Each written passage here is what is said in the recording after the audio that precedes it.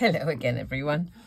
Another little experiment today. You may remember that the last video was making this, which was a coloured debossed image. So I thought to myself, was there any mileage in using one of the backgrounds that I made with spray starch, pigment powders and cling wrap, using one of these backgrounds using a similar sort of process. This is my least favourite of the batch that I did the other day. So what I thought I would do is try it. People often say to me, would such and such a thing work, or would such and such a thing happen? And to be honest, my answer really is just have a go and see. I mean, there's not a lot to lose really, is there? So let me just get a couple of plates out. I'm going to cut using the same die that I used the other day, which is one of the gummy pan calendar ones. Where's my other plate, for goodness sake? Here it is. There we go. Let's try and get this down. There we are. There's not quite enough for two, so I could perhaps try cutting down the actual image. There's one. You see, there's not enough. There's not enough there. But why don't I do it? Which bit do I like? Now I'd like that bit of blue, so why don't we cut it here, and then I'll cut the other side. Okay, let's use a smaller one of these. Let's see what I'm doing. Okay, let's do this bit. Let's try and get it near the edge. Okay.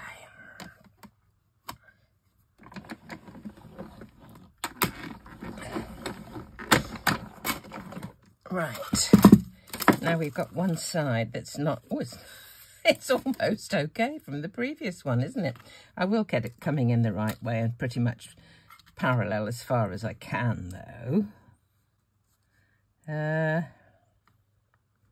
Let's just have it like that. I'm going to put a piece of tape on this, I think. Put a piece of tape on, and I don't want to go too far because I don't want a second one of these. Let's just see. Just want to go over the edge, basically. Okay. Let's have a go at this.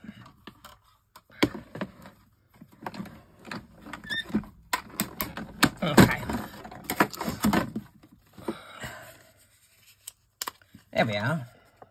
It's a different shape, but it's fine, isn't it? Okay, now let's just see what we can do with these. I'm going to use the same embossing folder. Let's pop this. Now then, I want the debossed side, don't I? So I'm going to have to look at this way, see what I'm going to get. Now that looks quite nice because that is kind of where the blue is there. It's going to have a blue.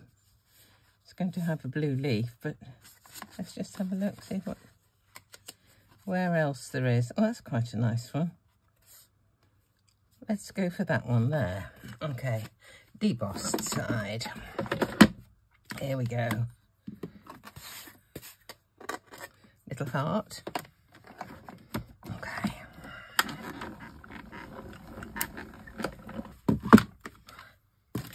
Right, there's my debossed side. So I've got two different inks here. The last time I used some Distress Oxide. This time I've got a choice of two different ones. I've got a hybrid ink, which is a mix of pigment and dye, and Versafine, which is an oil base, so I'm not quite sure which camp this falls into. Oil-based ink washes off with water. I don't know. We'll just try both. Let's try the VersaFine first. Let's just see. There we go. Now I'm just going to go all over.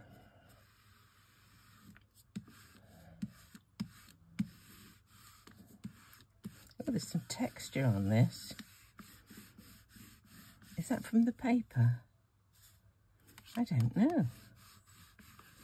Don't know what the texture is. This is not as juicy as the, let me put my rubber glove on.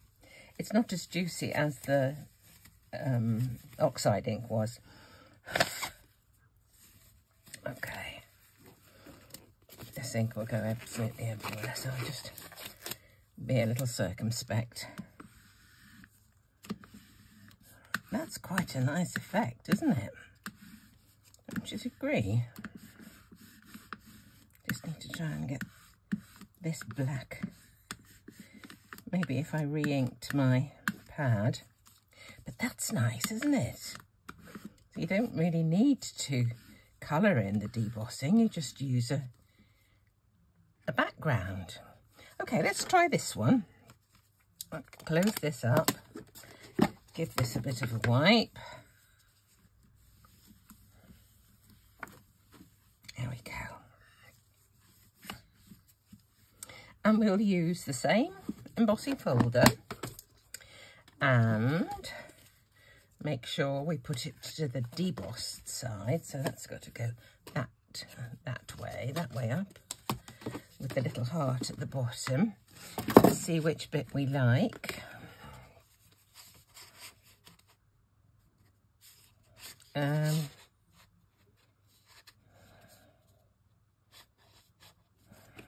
I'll just do it at the end there, I think. Okay, let's deboss this or emboss it or whatever.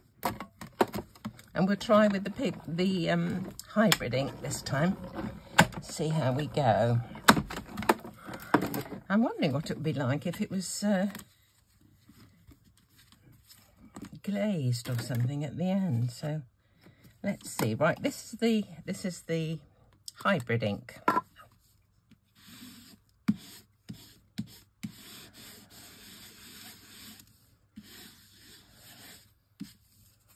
It's quite nice. As I say, this was my least favourite of the, that's a nice finish, isn't it?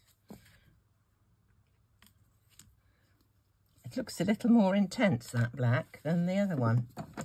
Okay, well, I think what I'm going to have to do now is probably make a card with one of these and see how we go on. I was merely doing it as a kind of technique, really, but there you go. Got a background that you're not too thrilled with. I'm wondering about putting a bit of, I don't know, wink of Stella kind of thing on the flowers. Whoa, there you go. Something else to have a go at. Short and sweet. Just a quick word, actually, before I do go, about subscriptions. People are still finding that they are being unknowingly unsubscribed from my channel. So if you could check every time, give a thumbs up. I think that is one of the things that probably helps to keep you in the loop. Comment when you can or when you feel you'd like to.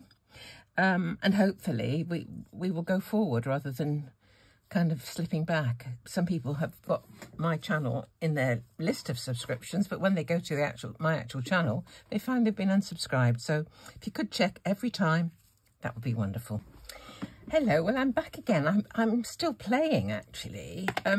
After my last video, or I may well add this to that video, I decided to try and glaze one of these panels. So I just tapped it all over with Versamark and dunked it in my clear embossing powder, and I found that even the debossed side, which hadn't actually got any Versamark on, still contained some of that very fine embossing powder. So I heated it from underneath so it didn't get blown away, and so now the whole thing is glazed. And I thought, well, that's quite a good idea. I don't know.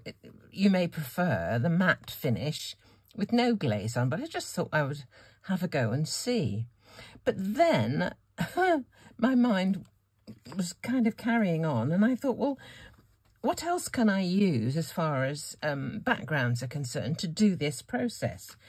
And I've forgotten I'd even bought this. I've never used it. It's a Tim Holtz. It's got well, they look like acorns, but these don't look like oak leaves, so I'm not quite sure what they are really. But I also found in the drawer a bit of, this is shaving foam that had been left too long, and it's gone all sort of floppy. But, you know, I thought I'd have a go at this. I did start to try and just see what would happen. So I'm going to try this and just see. I've got so many backgrounds in the drawers that, you know, don't seem to get a look in. I'm going to try that in a moment. Let's just try this one first. And I thought, as it was a sort of a rusty colour, I would try and add some deep brown ink to it. So let's have a little look at this. Once I start playing around. So there's my debossed side. Here I've got some ground espresso. Let's just have a go at this.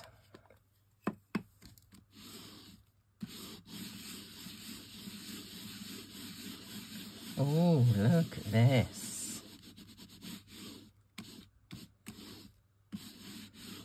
That's interesting, isn't it? Look at that. Let me get my glove again. Goodness me. I'm just wondering whether perhaps a twinkly or a holographic type. Oh, I haven't blown. Right. Let's just carry on and finish this. It's interesting, isn't it? That's made a really nice. That's lovely.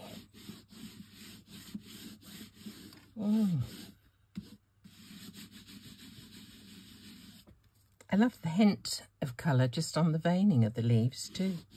Isn't that lovely? Whoa. Well, I've got another one here to try. And I think that the joy of this is if you can find an embossing folder, a 3D embossing folder, that has got a reasonable amount of the flat area so that the contrast ink will show up. And to use up some backgrounds like this, I think is quite a good idea. I've got so many backgrounds in I've got a tall shelving unit, and it's just got drawers, and they're absolutely full.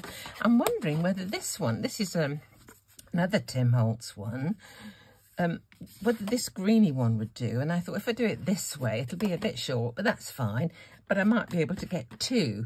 And I was thinking instead I would ink with blue, and I've dug out Night of Navy Stampin' Up, which is very old and may well not be very juicy, or Chipped Sapphire Distress. Now I've got to put it on for the debossed side, and I'll go up a little bit so I've got more green into this bit, I think. Let's bring it over to this side. I'm going to have to cut it off. I think I'm going to have to cut this in half before I even start. Now let's just have a quick chop. I'll go about. Let's just have a look a minute. What's that end like? So about there. Okay. It's right, where did I say about there? Okay. Right, let's have a look. One of these pieces. Let's see. Onto the debossed side. I mean, these can still be cut down. They're not actually square by the look of it, but let's have a look at this one. See if we can get this one through. Oh, goodness. Let me try it the other way up, the other way around. That's got going. Oh, so hard to get these Holtz ones through the machine. Right, this is the basic, just the base layer and one cutting plate, thin cutting plate. Amazing. Right, there it is. Let's just see what this one looks like. Turn that over. Let's try the Distress Oxide and see. It's quite light, isn't it?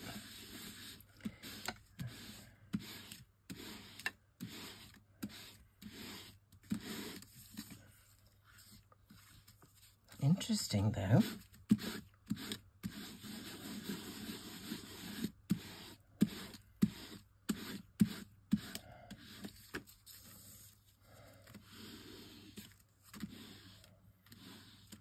That's quite nice. Ooh. Perhaps I'll try with, I've got a bit too much ink in there. I don't know if I can get any of that out.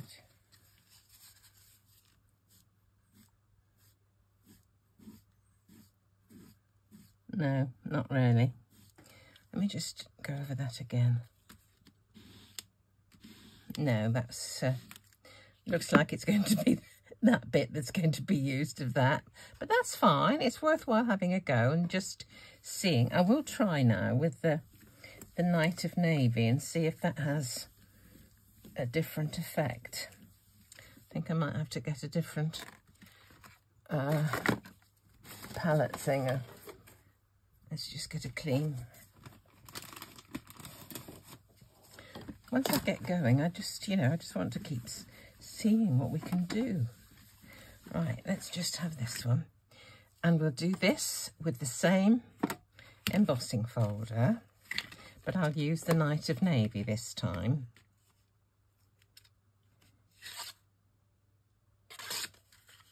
Let's see. Right.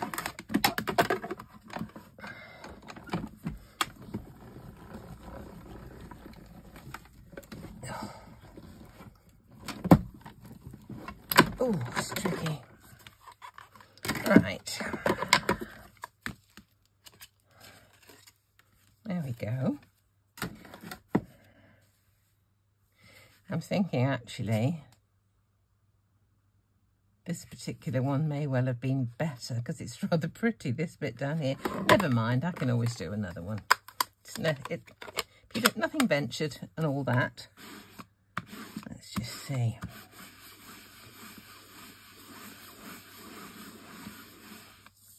Now, this is a nice colour.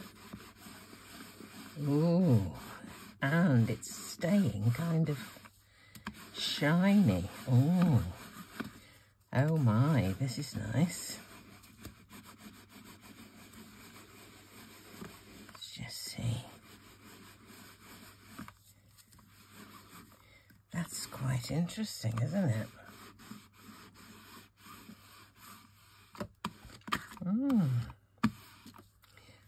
Oh, I can see the shimmery bit showing through the bit at the bottom.